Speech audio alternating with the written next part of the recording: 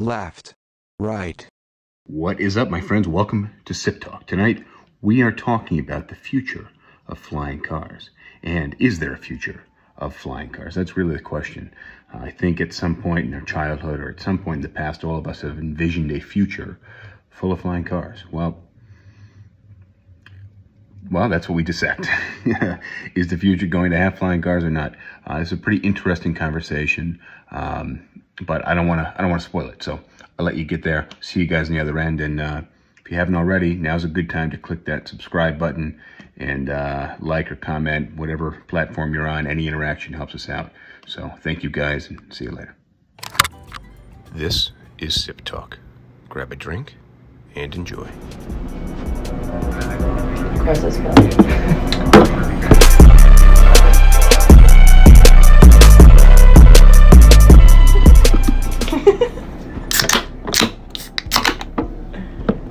Cheers. Cheers. Cheers.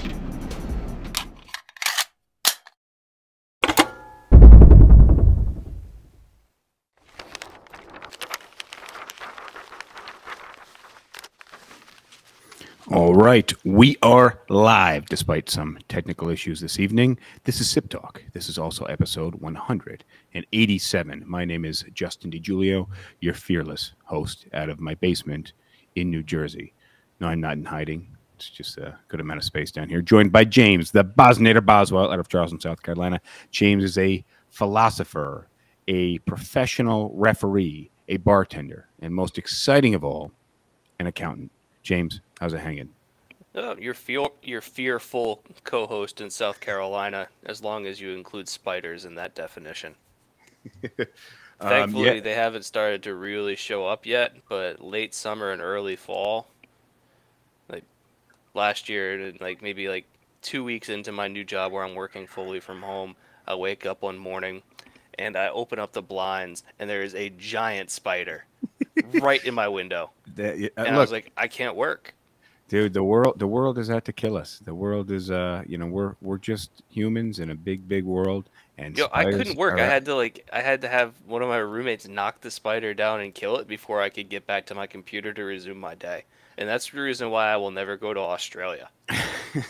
I would love to go to Australia. It seems like a really cool country, and the people that I've met from Australia have all been great. I can't go there.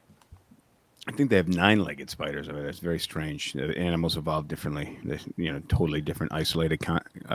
They've got spiders that are as big as your head. And if you ask Australians about it, they're like, oh, yeah, they're no big deal. They might as well be like rats.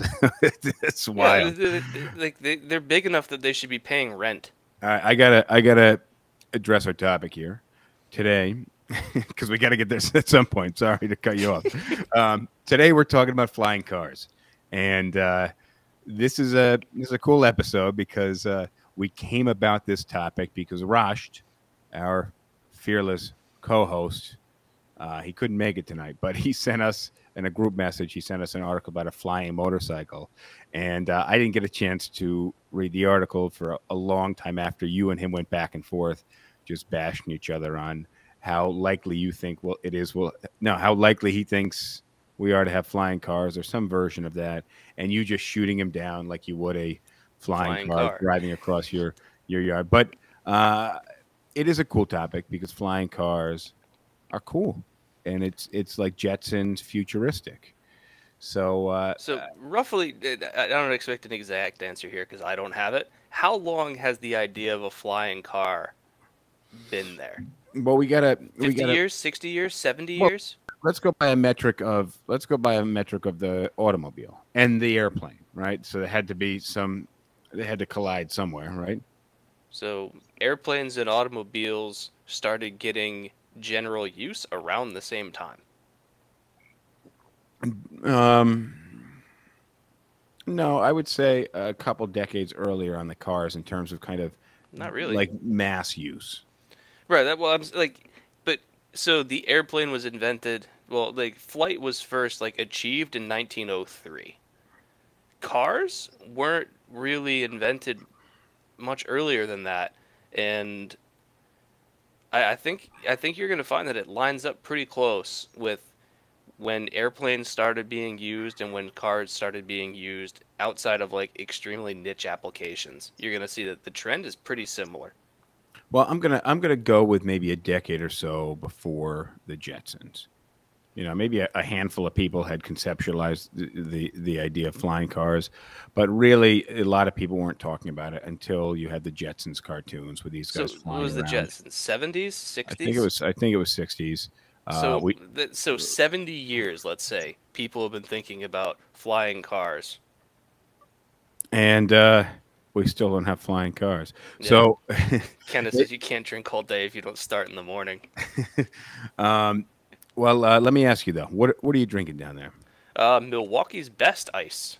Oh, very I nice, switched very up nice. from Bush Ice because Milwaukee's Best Ice was the same price as Bush Ice, but it came in a 15 pack. Uh, that's compared to what, the 12 pack? Yes. Okay, yes, yeah, kind of like spider legs, odd numbers. Um, so I got a Glenlivet here, and then I got a new Scotch. Which once I finish this glass of Glenlivet, I'm going to hit the new Scotch. But What's Glenlivet's the new open, scotch? so I'll share with you once I open it. So look, Um, before we get into flying cars and whether they're which is the viable, Glenlivet 12?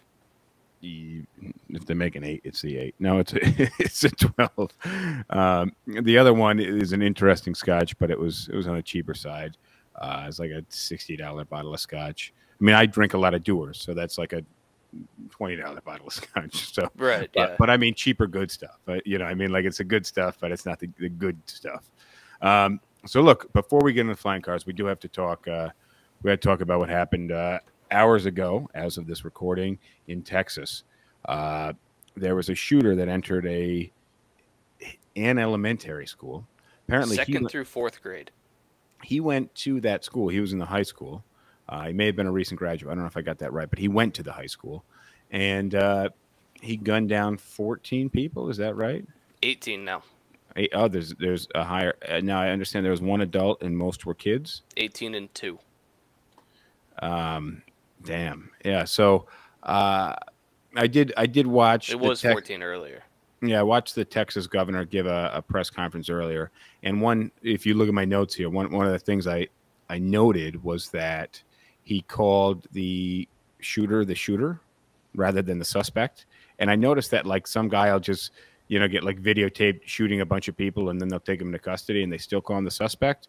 But I'm always thinking, like, well, we just kind of watched him do it. Well, I think that's just like They're giving him the legally they legal, have to the call him. legal benefit of the doubt. But I liked what a straight shooter the governor of Texas was. Oh yeah, like he's done such a good job with the state.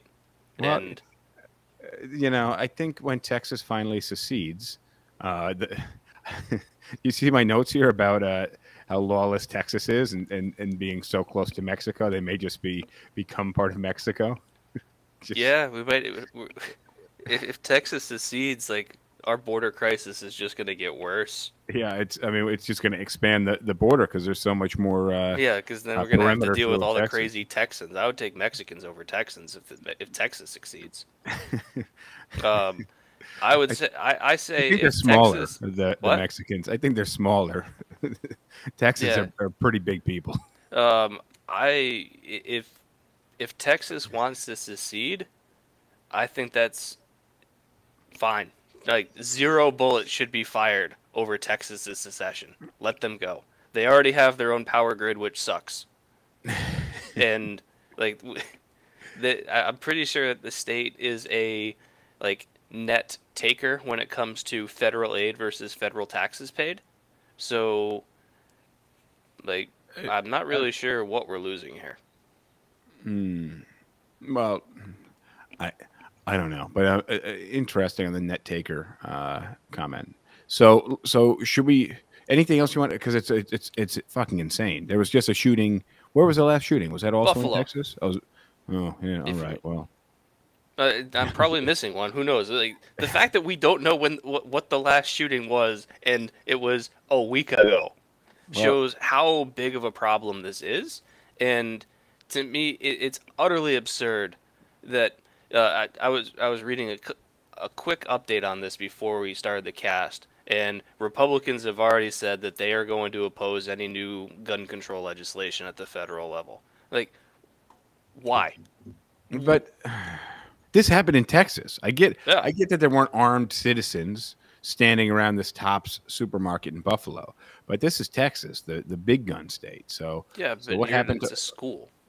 well, what better place for guns, James? This is a school. It's a place of learning. We need to defend that.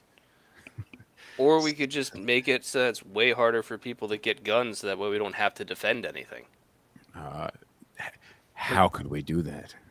The Seems shooter's impossible. 18. How in the world, like, yeah, I'm sure it'll come out in the next couple of days as people do their investigations and whatnot. But in what world should an 18-year-old be able to have access to a weapon that can kill 20 people? In a relatively short amount of time. Yeah, because the shooter was killed, and I'm going to have to assume that was a police officer who did that. So I don't know exactly how long he had before he was shot by the police officer, but I remember I mentioned this the last time we talked about this. There was the shooting in Cleveland, like a year or two, like 2 years ago, where the shooter took an Uber to like this district that was all shut down for like kind of bars and restaurants to have open streets, and so there were a lot of people there. He took an Uber there and opened fire and killed 9 people. Do you know how long it took the police to respond to him? No idea. Like 37 seconds. Where was this? Cleveland? Cleveland. Hmm, Yeah. interesting. So if you're telling me like it took the police less than a minute to find him and shoot him. So I don't think that you can criticize the police response here. But yeah, If you have something that you it can doesn't kill 30 9 or 10 seconds. people 30 in, seconds is yeah, that's the point. Is 30 seconds is about as fast a response time as ever. And even if you have somebody who is around the corner with a gun, they still need time to assess the situation, make sure they're people don't just hear gunshots and just pull a gun out of their pocket and turn in the corner, guns blazing. 30 seconds is pretty fast, but the number of people that can be shot and killed in 30 seconds. The issue isn't, and I was joking for those of you who are idiots.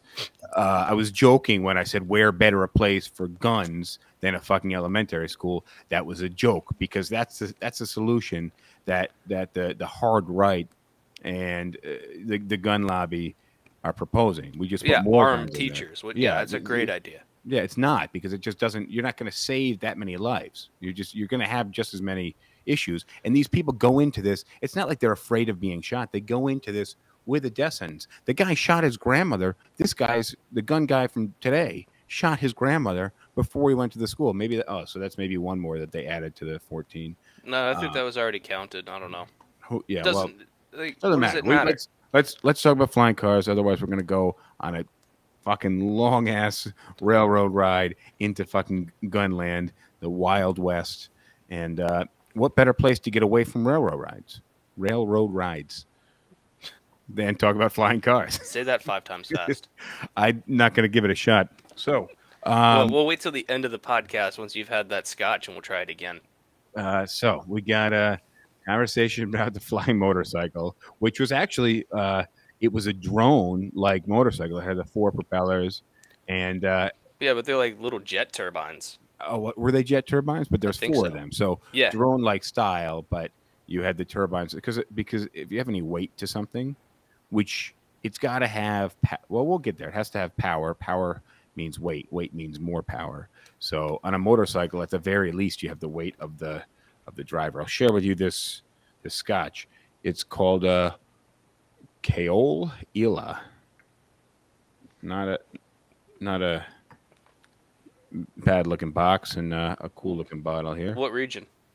The Islay region, I would imagine. Yeah, Islay. Excuse me. Well, it's spelled ILA here, and then Islay single malt. I always call it Islay. You call it Islay? Yeah, Even with the S. That's how it's pronounced. Well, I know a lot of drunk Scottish people that call it Islay. Yeah, like. But that might. So we'll see how this is. I'll open it up. So It's gonna be smoky. You want to introduce where we got the majority of the content we're going to talk about tonight? Yeah, a lot of the points that we're going to be discussing were introduced by a YouTube channel that I've come to really like. The guy's name is Adam something. So shout Adam outs what? to Adam something. What? Adam what? Who's on first? The YouTube channel is, for anybody not following, Adam something in quotation. Yeah, he makes a whole bunch of good videos. For me, I just envy how much he hates Elon Musk. I think it's a bit absurd, but Yeah, but for me, I just like for someone to have this much dedication to disliking somebody. yeah, it's a pretty it's a motif in most of his videos. Yeah. So all right, so Adam something. I don't even know where to put this bottle. This desk has way too much stuff on it. But let's get into it. I see you've just entered the notes on our shared Google Drive, and I like his videos. I'll give you that. And this particular article, and we're going to share another one from Business Insider. We'll implant some of that information in here, but Adam something seems to think that flying cars are never going to happen. They are A, completely impractical, B, hazardous, so they pose a lot of dangers, and then C, ultimately they would be too detrimental to mental health. So you want to talk about the distance impracticality? Yeah, like if you think about like there's kind of like three different ranges that he talks about, and I think that it's a pretty good division. So like if you're looking to go like a short distance, like 0 to maybe 30 miles or so, a flying car is not really going to save you that much time because I think if you're in a big city, you've probably got public transportation like a metro system, or you've got a car. And like if you're out in the country, like a 30-minute drive, a 30-mile drive in a car is only going to take you maybe 30 minutes. yeah, or less if you're Yeah. hopping on a highway somewhere and you're Yeah. right on the highway. And so like a lot of people think flying cars are just going to get you there super fast, but you have to remember that like you need to have time to set it up and land and plan your route and everything. And by the time all of that's done, the little advantages in speed that the flying car has are going to be kind of negated by those costs, those time costs. And Yeah, it's yeah. not like flying cars go super fast. You Well, might be going 125 to 150 miles an hour. Yeah, yeah. So you got short distance, which and that even you could walk in that distance as well, right? Well, yeah, but you're not If it's getting short, there quickly. well, no, I mean short range is 0 to roughly. If we're going to segment up distance, short range is anywhere from it could be 2 miles, right? Yeah, Or it could be down the block. You're not. But I think for flying, like if you need to think, you have to start at this is a trip that I would be making by car otherwise. Yeah, but my point is, yeah, you got people like in the city. I walk a mile to get from the train to my office, right? So we walk a lot. But in the suburbs, people would drive around the corner to go to the corner store or whatever. If you remember our apartment complex, Yeah, you remember where the mail center was? yeah, you could walk there, but it was a long walk, so we most of the time drove to it. No, I never drove to it. But I'd see some people like it was about a 400-foot walk from our apartment. And the farthest it would be for anybody in the apartment complex, it might have been about a 2-minute walk. And I would see people all the time get out of their apartment, drive to the mail center, unlock their mailbox, and then drive back.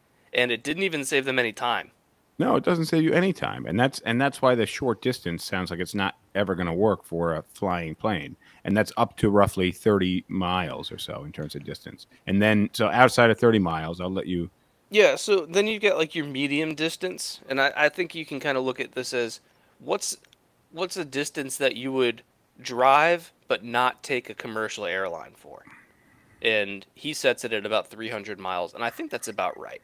I did. I went up to the Albany area, actually like Saratoga area from down here. That was probably, I feel like 200 miles or so from the city.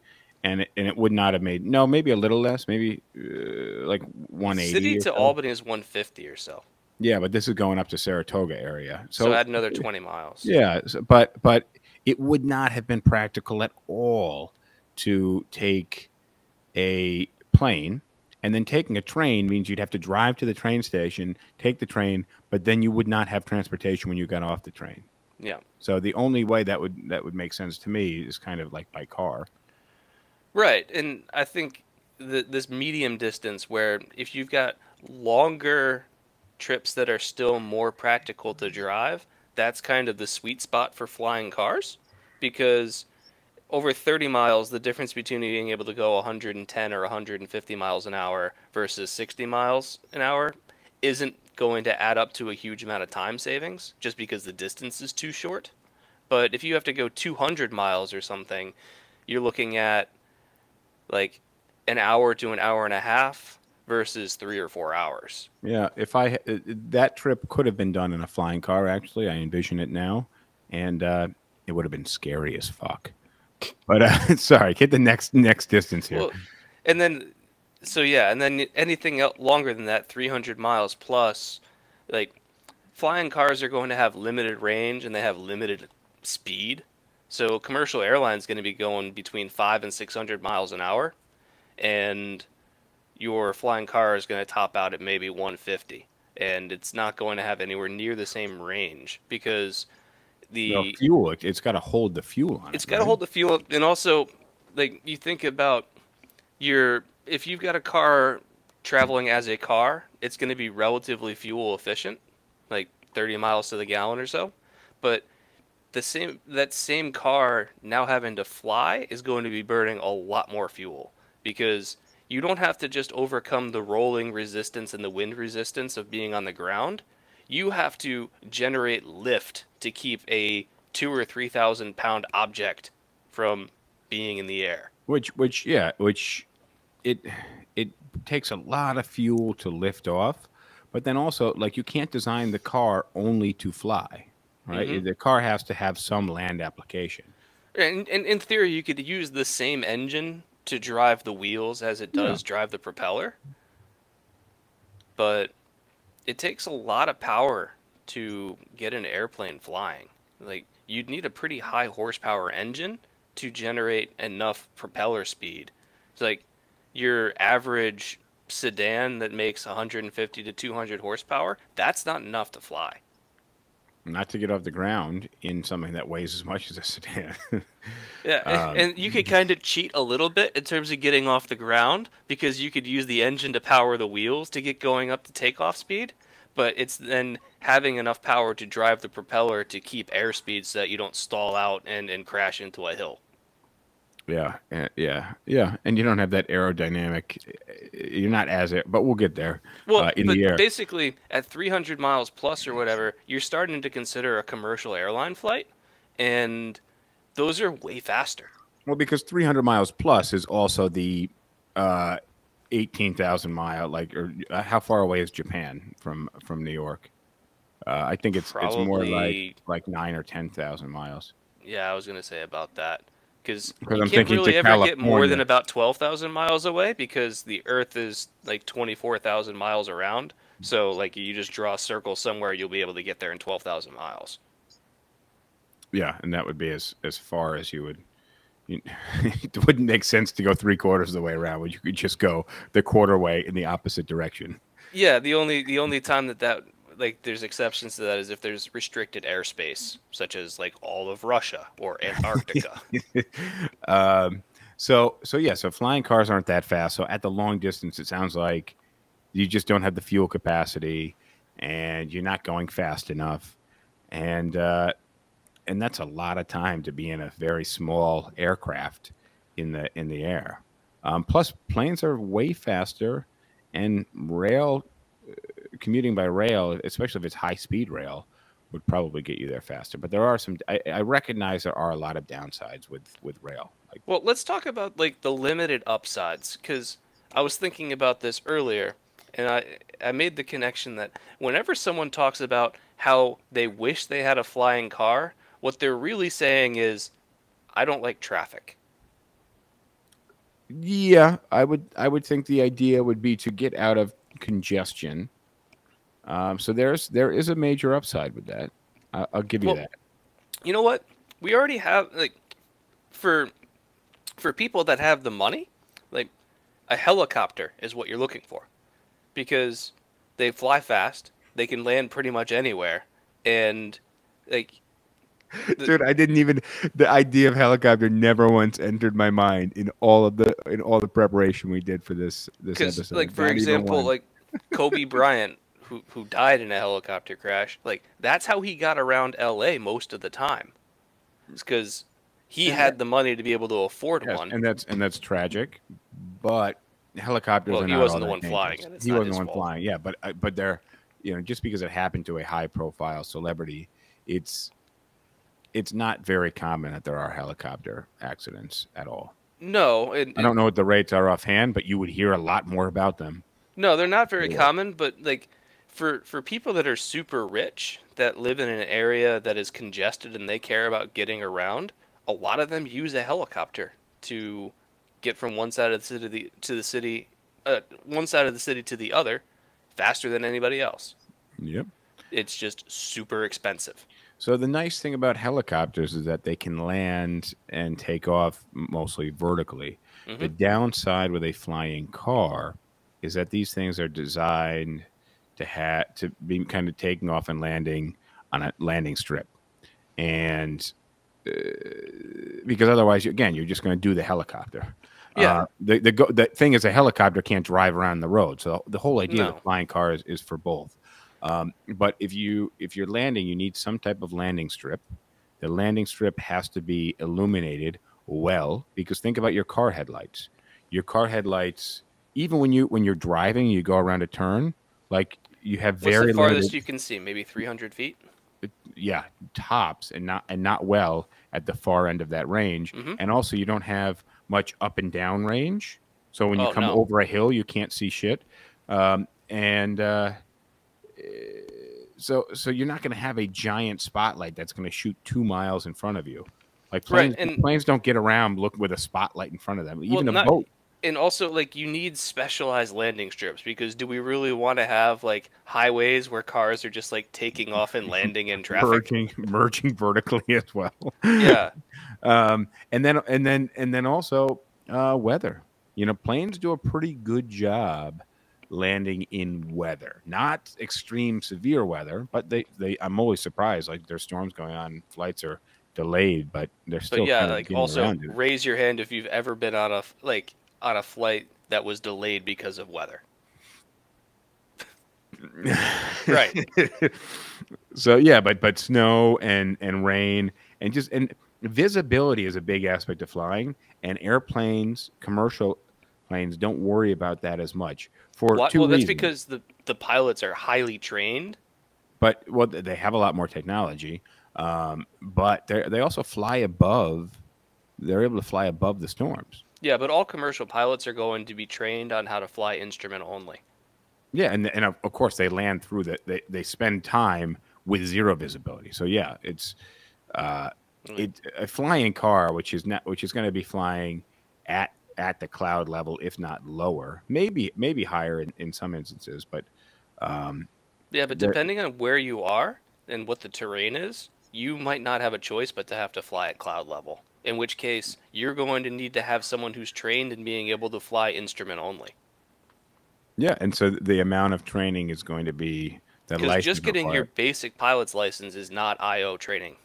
Like that's a separate certification. Yeah. So are we getting All right. into the So danger? I feel no, like we. we're still talking about like how impractical they are. So like you talk about like weight with cars. Okay. Um, so yeah, you point out they need to be lightweight because like having a super heavy car that's just on the road, for most people that's not going to affect the driving experience that much. Like unless you're racing. But for example, like the new Hummer electric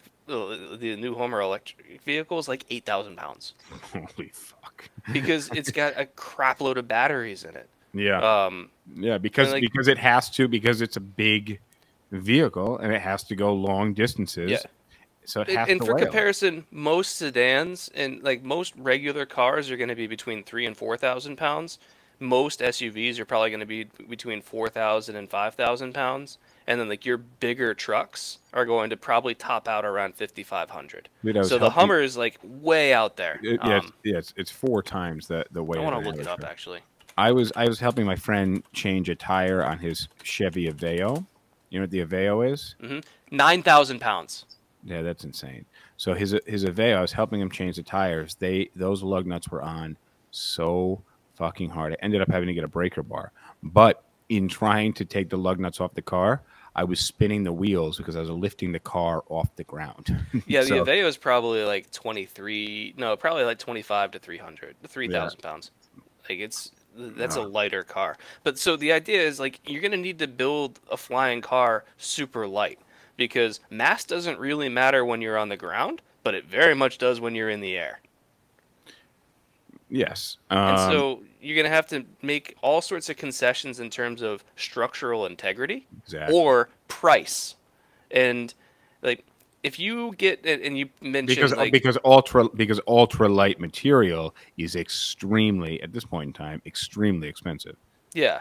Because you make the point of if you're in traffic and you get like a bumper tap or something, or you get a scratch on the car, or like You a just chip, drive or on. yeah, or like a crack somewhere, that's not going to affect your ability. A crack in the bodywork, that's not going to affect your ability to get from point A to point B safely. It's going to be the exact same. You're fine. Well, but even a crack in the windshield, that doesn't matter so much because the pressure inside and outside of the vehicle doesn't change that much, right? And the Yeah. temperature inside and outside the vehicle doesn't change that much. But as pressure and as temperature change, that crack will spread. Well, if you're flying, if you don't have a pressurized cabin, you're good to about 10,000 feet.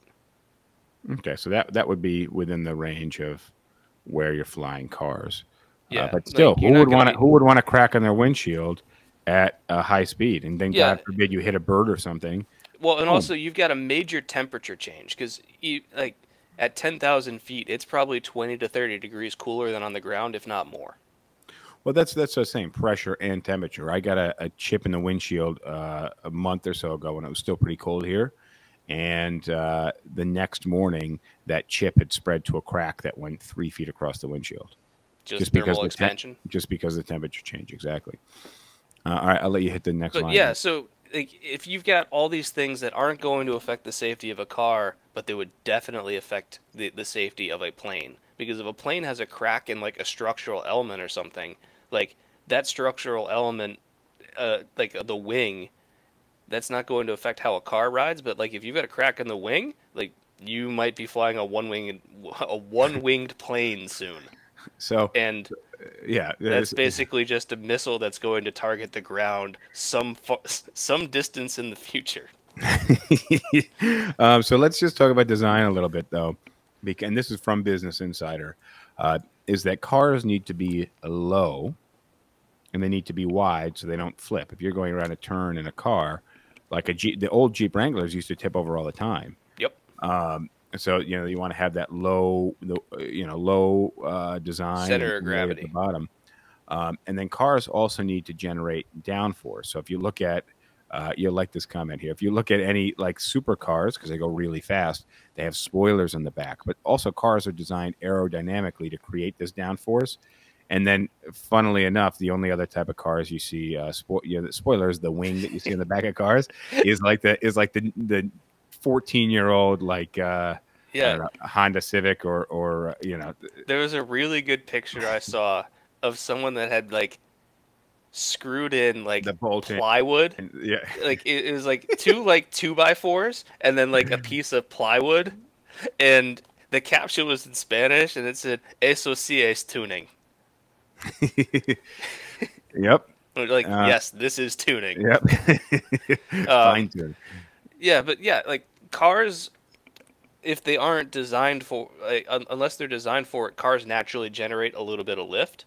So yeah, they design in either the underbody of the car or some of the elements of the bodywork itself, elements that are going to generate downforce. Now, most regular cars aren't going to generate much downforce, but you want a little bit because if you're going at high speeds and you're generating lift and you go to take a turn or something, now you're not going to have any grip.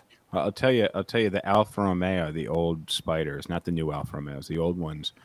When you get to like 60 miles an hour, 70 miles an hour, you could feel the front of the car. Like you could watch, like it would raise. It would still be on the ground, but it would be higher, kind of in your line of sight, because it wasn't that aerodynamic. And then the handling was terrible. Same thing in the 911, which has a lot of downforce, very, very aerodynamic, but the weight of the engine is in the back of the car. So you want as much downforce in the front of the car as possible for when you're turning. But planes, on the other hand, they don't need downforce. Gravity is pulling them down as more than they need. Planes need upforce, and they need constant upforce because they have to fight this thing called gravity. And then planes. You know what you do is you take a car that has a lot of downforce and then you fly it upside down. I never thought about that. Yeah, we could just flip them over like one of those remote control cars that goes both ways. That would work. You're right. We're disproving ourselves. And then also planes. There's all sorts of reasons why that's a bad idea, though. Planes also need to be narrow. Well, yeah, because you're the occupant. But planes need to be narrow, whereas cars need to be wide. And this just creates an issue because you have parts and you have design of one vehicle, the car or the plane, that are counterproductive to the other part. Like wings and blades of propellers, they add a lot of weight to the car, and they take up a lot of space. Like any of those convertibles where the convertible top goes into the trunk, you have like no trunk. We're not talking about a foldable convertible top. We might be talking about foldable wings, but these things have to be big, and yeah. Think about how much more area a wing takes up than a rag top. Exactly, and it has to be structured. There has to be some real integrity behind the structure, which usually means it needs to be. Because what's holding up all 3,000 pounds of your car? Dude, it's scary to think about this stuff. Like, but the bigger wings, the more weight on the car. That's the problem. And then the smaller the wings, the shittier your plane you're gonna have. So yeah, where are these wings going? Well, like you kind of raised a good point. It's like you're gonna probably need to have them stored at home, and you're gonna need to have like your own landing strip in your backyard that is safe to like take off and land in, and then you're gonna need to have somewhere else that also has a landing strip in a place that you can store the wings when you land there. And now you just have an airplane. Like you might as well just have like an airplane and then like a car at your house and a car at the other airport. Yeah. Exactly. This is impracticability. So let's get on to because we were talking about like having some fender benders. Let's get on to the hazard section. Well, I'll let you lead here. I'll start with the thought that I had, which is think about how poorly many people maintain their cars. Yeah. Not about tires that are completely bald, or like tires that have like a bulge out of it this big, or not changing the oil for 20, 30, 40, 80,000 miles. Some people have no idea to change the oil. Yeah. Yeah. Or like the check engine light's on. Nope. All right, it went off. We're good. Now, that's a problem in and of itself with cars, but like most of the time they're only going like if you're driving along and your car's engine blows and you no longer have power coming from the engine, what do? You parachute out if you're if you're on the road, you just throw into neutral. Like sputter to the side of the road and you call a tow truck. If you're in a flying car and the same thing happens, your parachute is your option. Yeah, there's no sputter into the side of the road. It's crash landing and die, or maybe parachute out if you are a lucky motherfucker. Yeah, because you're going to need to hope that you have enough power to the systems to be able to glide your way to a crash landing. Yeah, which, I mean, is very improbable. It's not... it's very unlikely. So for that reason, flying cars would need to be banned above any populated areas or any important infrastructure. Well, think of so in the video that Adam Something makes, he takes a map of, I think it was somewhere in Hungary, Yeah, but I it think. doesn't really matter. Yeah. It's if you look at like areas that are no fly for commercial airlines or even just like private flights, there are tons of areas that you have to be aware of that you're not allowed to fly over. He talked about migratory bird routes, wildlife reserves, power infrastructure, You got power power lines. plants, Power, military, airports. You can't fly over an airport. yeah, you can't. I mean, you can't. You're not supposed to be able to fly over New York City. I thought after 9/11, No, that they makes may have sense. changed that. But yeah, there's lots of places you have to be knowledgeable. You can't drive over. So Yeah.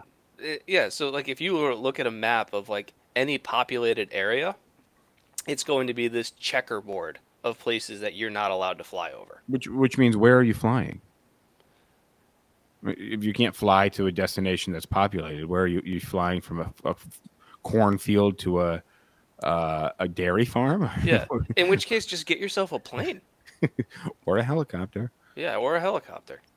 Yeah, not the no fly zones create a lot of issues. And And so like we talked about, I already mentioned traffic, but now if you've got no fly zones, you've got all these corridors, you're gonna have to you're gonna be in traffic just 1,000 feet up. well, if there's if it's mass adopted, then you need to build corridors, right? Because then it becomes much more dangerous. It can't just be a fly for all, a free Hmm. for all. So, um, but you're right. Then you get some congestion, which is kind of the main reason why you would want some type of flying vehicle from the beginning. Yeah. So I, with commercial yeah, commercial airlines, do you know what distance planes have to keep from each other?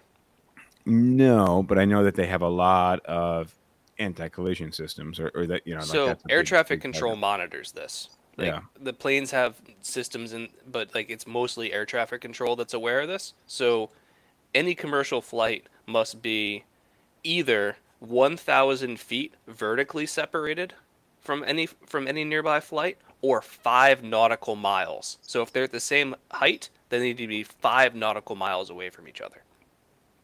What's the difference between a nautical mile and a regular mile? I don't know, but let's just call it fine, 5 miles. It's close Can, enough in terms of their distances, but like think about how big of can, a separation that is. can someone tell us the difference? Clearly you're not American. Oh, I just got. I didn't see all these comments from Kenny Cushman here. He's ripping me apart. Nautical mile is 1.15 land miles. Oh, interesting. I didn't know that. So you have to be about 5.5 miles apart. If you're at the same height, you need to be 5.5 miles away from any other airplane. So that rule is going to probably apply to low-level flights too. And how are you going to be monitoring where all these other flying cars are and keeping your separation by either height or distance? It yeah, you need. It's got to be software, right? Like it's got to be all software, which we have a difficult time right now developing self-driving cars, and that's on a plane, right? That's on a Yeah. two-dimension. So which kind of gets me to before we get to the mental health aspect, like it makes me think that if you were to do flying cars, they would have to be 100% autonomous. And yeah, but just think about this: trying to develop autonomous cars on a 2D XY, like the roads, Yeah, right? and that's not going great. And we're having difficulty doing that. Now you have to invent. Now you have to introduce an entire another dimension, a third dimension. And the infrastructure to support all of that. We don't have we don't even have the infrastructure to support the 2D because it's so challenging. There's so many variables, and you're not in control of a bird flying out, or there's so many more factors instead of just other cars, right? Like you also have to deal with wind way more than you do when you're on land. Like there's Hmm. a lot going on there.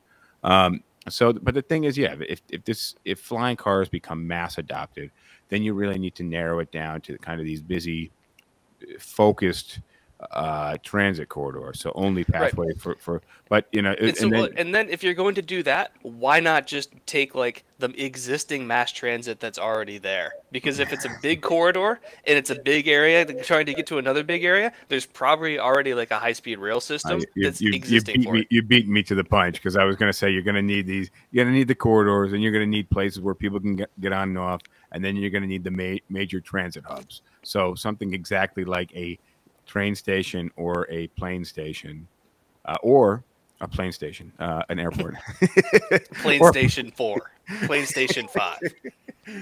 plane station Atlanta, plane station. Or highways, or actual highways, like Yeah. the cars that we have already. We've already built up infrastructure to accommodate for this need. Flying cars aren't solving any of the problems that we haven't already solved. The thing is that with flying cars, they could never have the same application that regular cars do. That's kind of I'm not ruling out flying cars entirely, but you couldn't. Everybody who drives a car couldn't fly a car, right? It doesn't work. No, as of right now, if you even wanted to entertain the concept of it, you need to get your pilot's license. Well, we will get there with this Business Insider article about the actual production, the current production of flying cars. But let's hit mental health. You go ahead with it. Oh, here I go. James, let me ask you: when you want to relax, what do? You turn up the music really loud and go hang out by the highway? Yeah, either that or like construction sites, especially if they're doing demolition work. Yeah. So the thing is, I mean, some people like to go to the gun range. Some people like not shoot anything, just listen. Just listen. What are you here to do? What gun would you like today? Oh, I'm just here to listen. So no, the thing about flying cars is cars alone are noisy. Think about, if you ever been close to a major highway or even a major road, like living in a building in New York City that faces an avenue or a street, you have lots of noise from the roads. But if you're by a highway, those noises are actually way louder. You have cars with exhaust leaks. You have cars with stupid, whiny, obnoxious exhaust kits on them. You have trucks, which make a shit ton of noise. But those highways, most highways where there's residential areas, have barricades. They have the sound walls up alongside of them. Yeah, and also, like, if it's something that you care about noise, like, when you buy a place, you know how much noise there's going to be because you got to see the location. So, like, probably properties that are very close to a highway probably have lower values than quieter areas. Yeah, I think that would make sense. So it's like, if you don't like the noise, well, you chose to live there. But if you've got these flying cars that are all like flying at relatively low altitudes and kind of wherever they want, like, well, think about the noise a flying car would make. Mm-hmm. And what plane does that exist on? It's a sound bubble around a flying car. At least with a regular car, the sound kind of radiates forward and sideways, maybe a little bit up, but mostly forward and laterally. With a flying car, just think you can hear planes go by, right? And they're not that numerous. If you live by an airport, your quality of life may not be that great. Then it can affect your mental health. But in the same way that, like, buying near a highway, if you buy near an airport, you know what you're getting. Yeah. But sorry, I interrupted you there. No, it's like these flying cars are going to be just as loud as like a single engine Cessna or something, but they're going to be, on average, much lower than like single engine planes. They're going to be just as loud, and if they're mass adopted, they're going to be everywhere. So you're just going to have this constant buzzing or all the time. I was watching a YouTube video, some talk somebody was giving, and they were at an outdoor platform. There's an outdoor stage, and planes were going by, and the guy was like, "This is driving me nuts. I know you guys have like speakers facing you, so it's a lot louder for you, but I can't think straight when I'm trying to speak, and these planes are buzzing by." So there, there is a solid mental health negative mental health aspect of flying I cars. think it's the weakest of the 3 points, but it's I still agree. valid. I agree. And on that, our Adam Something YouTube video information ends. But I do want to share a little bit on the Slovakian company Aeromobile and what they're doing with flying cars, because they actually have flying cars in production. And the issue, the last 50 years, or probably even longer, 70 years of automobiles, road running automobiles, they've had a basic blueprint that they improve on year after year. Right now, there's no blueprint for flying cars. Not one that is practical. Again, you're saying maybe you store the wings in your garage. Maybe they retract somewhere in the car. Maybe they fold up. But then again, if somebody bumps into you and bumps into the wings, Yeah, if they put a crack in your wing, you can't fly home. well, and that's the thing. Like, if you get bumped, are you going to just go get on the road? I mean, in the sky and give it a shot, or are you going to say, "Fuck, I'm going to bring this to a repair shop, have them check it out before I go get on the road"? No, what you're Or probably in going the to air, do in is, the air. looks like I'm driving home. Yeah, exactly. Exactly. So, but the point is, if this is even going to be something feasible, we need to have an actual production flying car. Like, it has to be some type of feasible production that we can make. So the Slovakian company Aeromobile, they've worked for 30 years to develop a flying car, and it took 4 iterations. So their co-founder Stefan Klein in the 90s had this theory that you could fly and drive, and I think that's like back in the maybe 70s or so with James Bond, where they had that boat car. It was a what kind of car was it? A Lotus. Do you remember that was a white Lotus? The Esprit? Yeah, I think that's what it was, and they go underwater with this car. Oh, and So, James Bond? James Bond, yeah. So this guy designed the first concept car. Apparently, it was bizarre looking, and it was too big to actually work on the roads.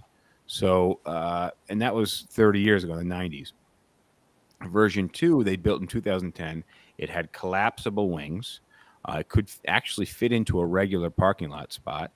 And it had a range of 545 miles on the road, which meant it had a gas tank big enough to get it that far, and 435 miles in the air, which actually doesn't sound bad. And it first flew in 2013, which is relatively recently. But it sounds like that test flight went all right. But they started building version 3 at the same time, roughly the same time they were testing out version 2. So they were developing this prototype for the Aeromobile 3.0, and that needed some upgrades. So it featured. I'm looking at pictures of the Aeromobile, and like one of them looks like if you were to go to Disney World and get on the monorail, it looks kind of like that, but with like a wing. Well, yeah, and that's It's like a flying bus. Which one are you looking at? The V2 or the Next? I don't know what the next is. I have V1, V2, V3. Oh, I'm looking at the 4.0, and I'm looking at the AM Next, and the AM Next looks like if you took the Disney's monorail and said, put a little wing on it. Put a little wing on it. Get some buffalo sauce. Yeah. Put some wings on it. So the V3 had a reinforced body made of carbon fiber. It had advanced avionics, so it had some actual like piloting gear in it, like a plane might. It had new, completely from the ground up steering controls, and it could be transformed from a car into flight mode in 3 minutes. Which we were talking about, like making this transition. It's not just you're just gonna open the garage door, drive out. 3 minutes is pretty quick. 3 minutes is pretty quick. But despite these advancements, the Aeromobile 3.0 crash landed during its test flight in 2015, which was piloted by Stefan Klein, the co-founder. It went into a crazy tailspin, and photos show the vehicle's framework just completely destroyed. I guess the thing was totally fucked. But somehow, I think Stefan Klein parachuted out of the vehicle while it was falling, and he survived. How about that?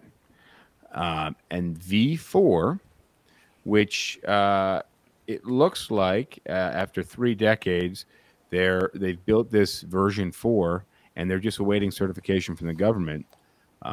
It's going to cost $1.3 million to buy it, and it will require a pilot's license, and it is in no way ready for mass production. But maybe they No. make a dozen of them. So like just none of this makes sense because if you already have a pilot's license, so this thing costs 1.4 million, and for that 1.4 million, you're getting a 300 horsepower car and an airplane that can go about 160 miles an hour. I'm looking at their website right now. These are their numbers. So for 1.4 million, so you know how much like a single engine Cessna would cost you? Maybe 100 grand. I'm just a guess. Probably somewhere between 100 and 200,000. And I imagine- 200,000 at the absolute tops. I imagine there's probably a decent number of them on the used market as well. Super available, and they're going to be able to fly at about the same speed as this car. And you could buy one of those planes and then have another $1 million left over. So, the version 4 was 800 pounds heavier than the previous version. Has built-in parachutes, built-in airbags, and it took them more than $20 million and 10,000 hours of test flights before they felt that it was ready to like submit to the government for certification. So, I read about this town somewhere. I think it's in Alaska, maybe, or way north. It could be in Canada. It may be. I saw a TikTok video of this girl that lived in this town, and everybody in the town has planes. So the streets in the town are super wide. Everybody's got a huge, almost hangar-like garage. Not huge, but they're small planes. Yeah, they're all like so in Alaska. There's tons of towns in Alaska that might have roads within the town, and those roads aren't connected to any other roads. So the way that people get around in like all the wilds of Alaska is these small bush planes that they're like a single engine Cessna but smaller and lighter weight. And like there's some crazy videos of like these pilots practicing like low speed or low distance takeoff and landings where like they can take off and land in like 100 feet. That's interesting. But the thing is, Alaska is fucking huge. Alaska's a really, really, really big place. So yeah, you need that distance. But again, they don't have that. They have the infrastructure effectively to have a flying car. Yeah, like in Alaska, they just use their plane, and they've got like every small town's going to have some small dirt landing strip that is built for the types of planes that go there. And then once you get to town, like you can borrow somebody's car to get from like one side of the town to the other, which is probably a quarter mile. Like you don't even need a car. Yeah, that sounds. It's a solution in search of a problem. Well said. Well said. And that's, there is a very marginal demand for a flying car right now, and the people that would want it would not be able to use it. Yeah, and like if you want to, the only people that are going to be spending 1.4 million on a flying car, they're going to be doing it to like add some ticks to like whatever rich people use to determine their dick measuring contest. But again, people bought computers when they were fucking enormous, right? Like just rich people will spend money on something just to be the first one to do it or to have it. Right, as I said, So, dick measuring contest. It's what a weird topic, because I went into this wanting to be like, no, Rosh is onto something, and I don't honestly. I felt like you and I are kind of taking the piss here and taking the opportunity to bash Rosh's idea just in long form, but we're not. It was like the motorcycle that he showed. I felt like it was onto something. He sent this video of the motorcycle, and it did have those kind of 4 turbines. And then you see the new Rocket Man like suits. Yeah, but that's not a flying car. That's just a 4 turbine jetpack that you sit on. You're not taking that on the streets. You're not going to be like riding the motorcycle and be like, oh, let me flip the switch and I'll take off now. I'm going to take off and I'm going to do my thing. Well, that's your you're on an advanced drone, right? You know, with the jets on it or whatever. Yeah. That's you're not. It's a quadrocopter that you can sit on. But that's the issue: is the flying car issue. You already have helicopters, you already have cars, you already have a commercial airlines, and then you have the small private planes and Cessnas. Um, I don't necessarily, and I'm not discounting anything. Like it surprised me.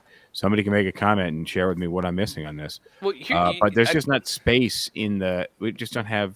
There's no need for it.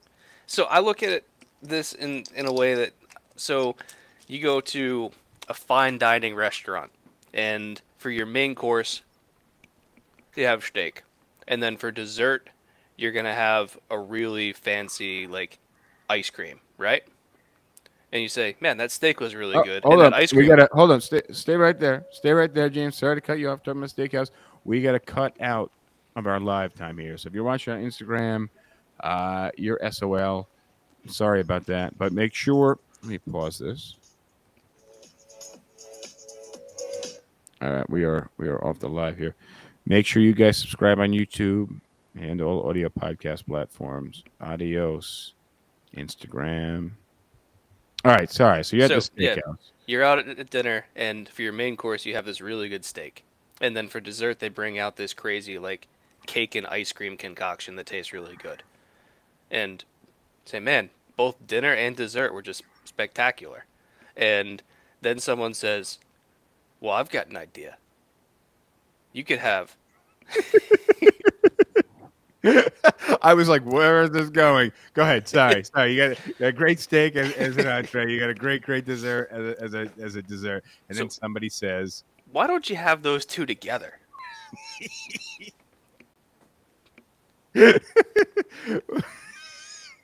I only know one mutual friend we have that would say that's a really good idea. This person also wraps chocolate chip cookies in cheese and has brownie mix for breakfast.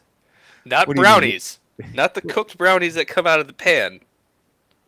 Just the mix before you pour it in. What do you mean? You're telling me, James? You're telling me you've never had brownie mix for breakfast? For real? The indignancy with which he said that was what sold it for me. I got a great idea for a drink, by the way. It's my two favorite drinks. Actually, we're on a roll here. Vodka and milk. Vodka and milk. I don't have a name for it yet, but I'm gonna name this drink. Oh man, but yeah, that's what, like, I look at flying cars as like steak is cars. Yeah, it's great, love it, and ice cream is flying. Pretty good system, like it works. Let's not have the cake and the ice cream on top of the steak. You've managed to ruin both. Here's where the issue lies, is that it would be cool. It would be bad. Everybody have one, but if they would be so restriction ridden that you could maybe fly it around your own backyard, but you couldn't fly it into your neighbor's yard. You couldn't fly it over the streets. You couldn't fly it over your neighborhood. You couldn't fly it into the city. You couldn't fly it over the shopping mall. You couldn't fly it into the shopping mall parking lot. Where are you going with this car that is regulated out of existence? This is not like meaningless regulation either. This is like all of these rules would have a very good reason. Dude, I see so many people broken down on the roads. I had this truck yesterday, and the tire the tire tread was falling off, and there was just all this fucking crazy smoke, fucking giant pieces of rubber, because they're big truck tires, so giant pieces of rubber that probably weighed 20 something 30 pounds each, that were 3 feet long, almost a foot across. Was it like a retread that was failing? Yeah, and just smoke and rubber shrapnel everywhere. And then there was some in the road ahead of me because I was behind him. I was watching this happen, and I was like, fuck, should I just try to run over this? And let it go under the car? I'm like, fuck no. And I had to veer off into the shoulder. and around a Yeah, big because piece of. that might look soft and flexible, but it's going to be rock hard. That's what I was thinking. I was like, it looks like maybe it's low enough, but then I remembered, like, in a split second, it popped in my head. Like, I bought a floor jack, a hydraulic jack for the garage, and it didn't fit under the car, and it was like only Yeah. that high. So Um, you talking about like how poorly American cars are maintained. I remember reading a German was talking about like the differences between German and American cars, and they were talking about how in Germany car inspections are super rigorous, where it's very easy to fail an inspection, and like people keep their cars in very good shape in Germany because they're not allowed to otherwise. yeah, And they said like if you drive down a German highway and you look at like the shoulders, there's nothing. There's going to be some dust and there's going to be some grass, and that's about it. Like drive down an American highway, go for 10 miles, count how many car parts you see.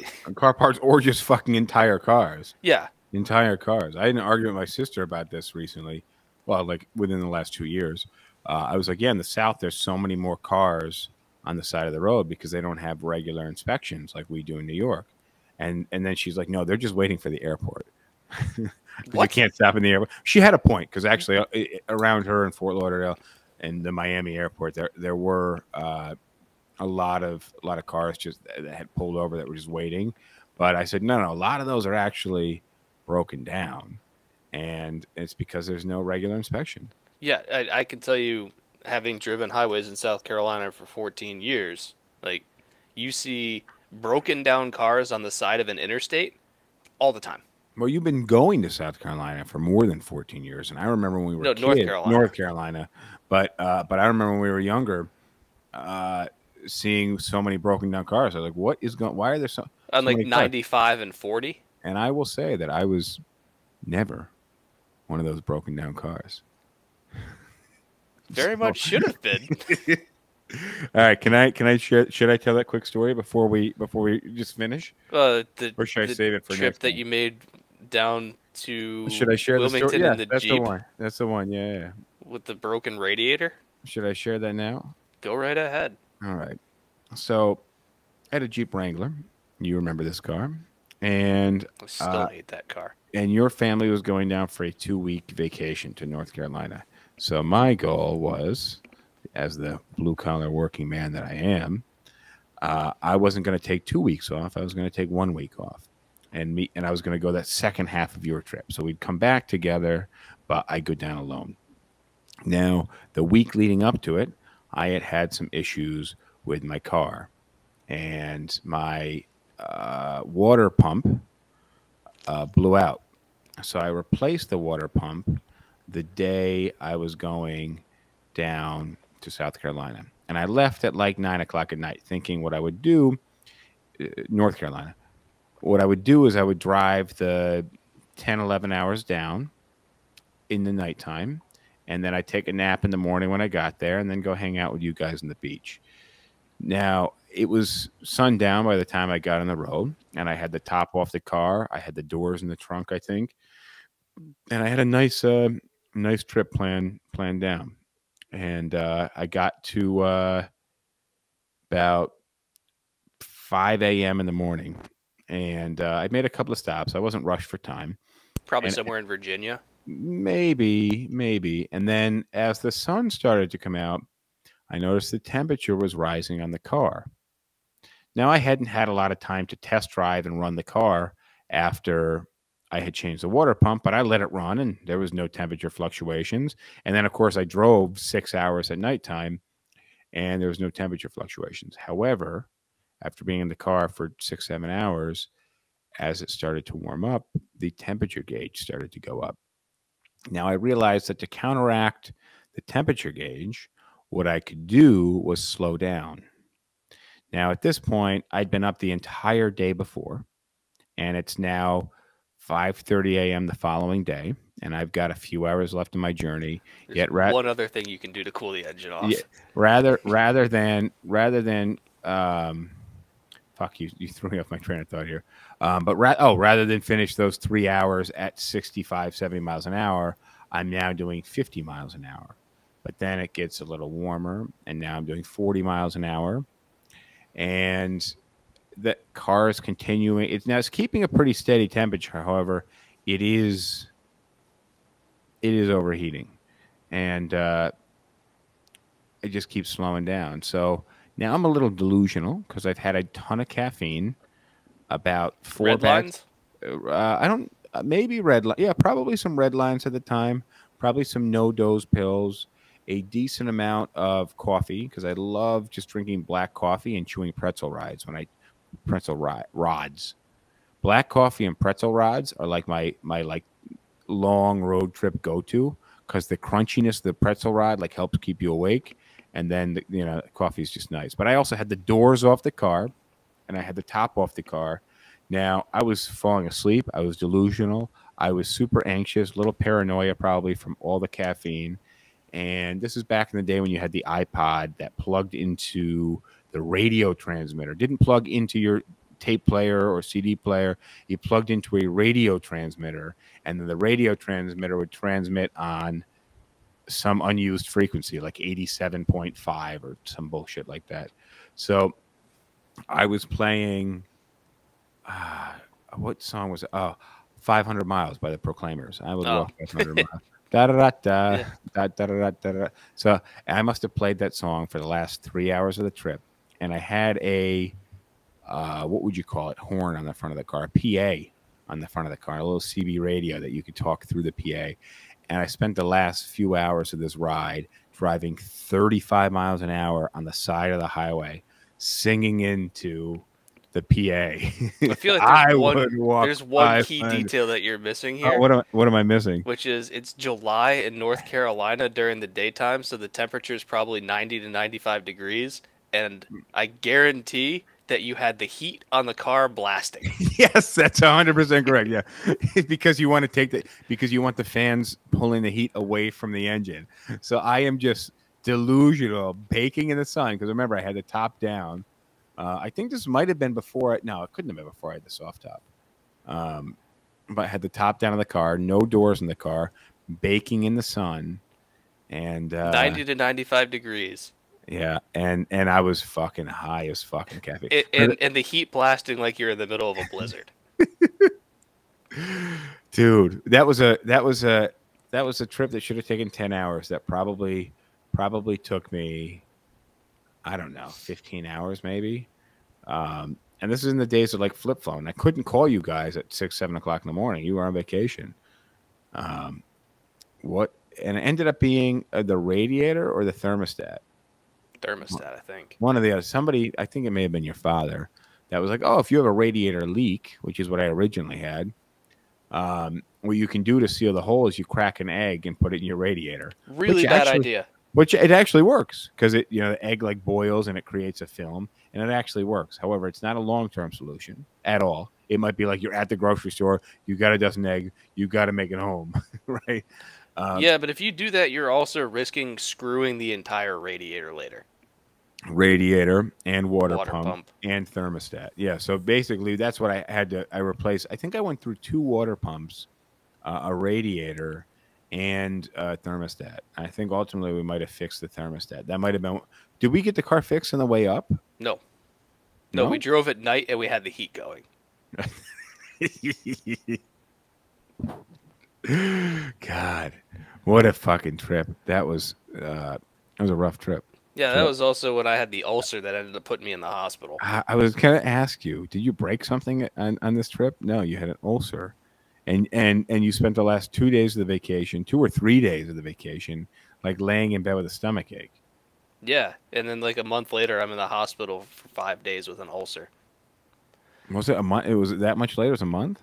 Yeah, because like I had all sorts of other weird symptoms too, but it was probably three weeks, maybe a month.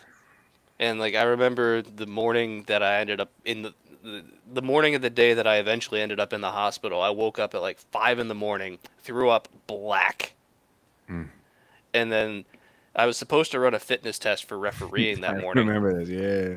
Like it was at, let's say, 9 o'clock in the morning, so I need to leave the house at 8. So I'm up at 5:30 throwing up, and I'm just like laying on the couch in the fetal position, watching Sports Center. My mom comes down at about 7:30 in the morning. She says, "What in the world are you doing up?" So I tell her what happened. She says, "I don't think you're going to be going to that fitness test today. Like this has gone on far enough. We're going to the doctors." And we go to the doctor, and the doctor says, "You're in the wrong place. The hospital's on the other side of the street."